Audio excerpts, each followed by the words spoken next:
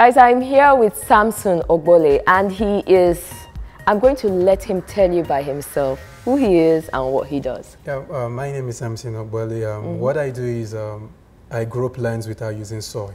Did you hear that, guys? He grows plants with no soil. Basically, we grow the plants in the air. Usually people ask questions like, why grow plants in the air, especially in Nigeria where we seem to have enough land. And I tell them the reason is because when you realize farmers don't like this method of bush fallowing anymore, where you plant in this plot this year, leave that land for like 5 years, move to another land, because we don't have the leisure, the liberty to do that. Yeah. So it means the farmer plants on the same land every year, every year. Now, this is the problem. One, the level of nutrient in the soil begins to go down, depreciate. Yeah. And as it depreciates, it means the amount of fertilizer this farmer has to use yearly is on the rise.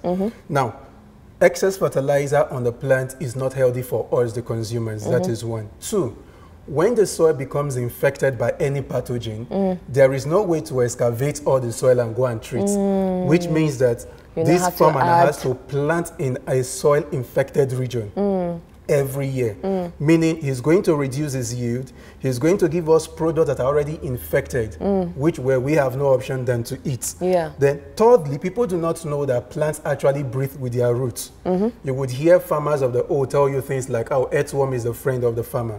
Why? The job of the earthworm, while breaking the soil particles in the ground, is to help in aeration.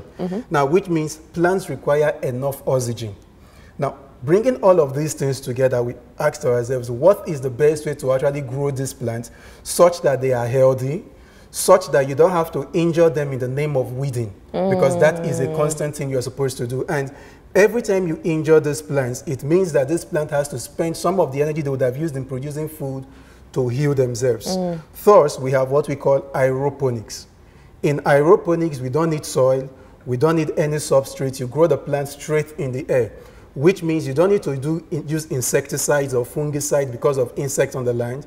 You don't need to weed because the plants are in the air. They have access to enough oxygen as compared to when they are inside the ground. You are able to save water because the system recycles the water usage.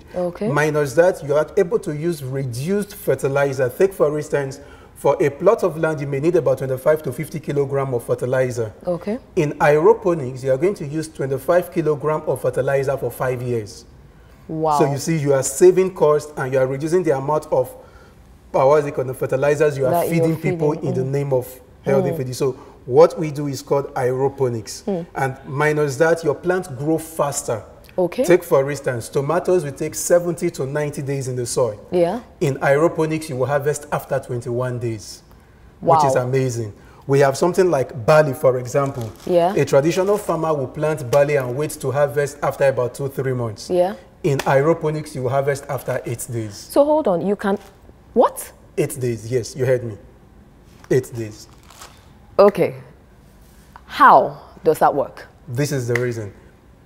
What is the difference between a 7-year-old child born by poor parents and a 7-year-old child born by very rich parents? The one we call Ajebota.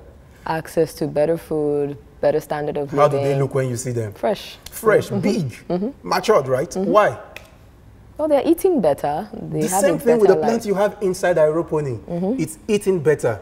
It's not struggling with other plants for food. It's not struggling for oxygen. It means everything about it is just about one purpose: grow. So because of that, it's able to actually optimize its growth rate. At an accelerated pace. And when we make the nutrient solution, we give the plant what it needs. In the soil, the plant has to choose between, do I want magnesium today or calcium? But here we are able to monitor what the plant needs per time, such that only what the plant requires it is given. And we don't just keep feeding the plant like in the soil. As human beings, we don't eat every time.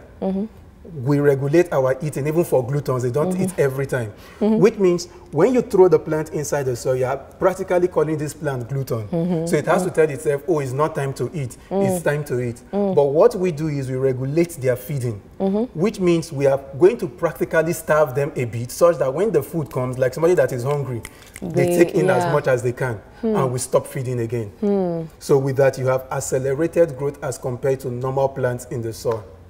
And this is your basic equipment. Yeah, this is the basic equipment. For the commercial basis, what we just do is this small thing has expanded. Like take for instance, in Shagamu presently, I'm working on a 157 plots of land. And Wow. for that, it's just this multiplied by as many as we want to do.